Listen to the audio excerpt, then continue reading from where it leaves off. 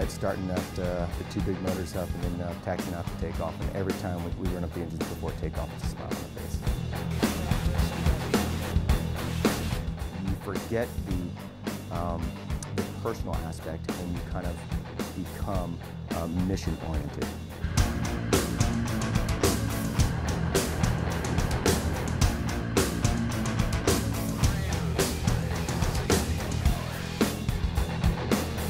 Is there. We get to see our actions truly affect the battlefield.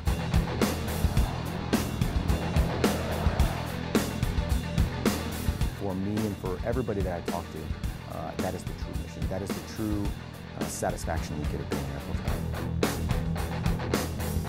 Long story short, it's just a dream job. That's how I view it.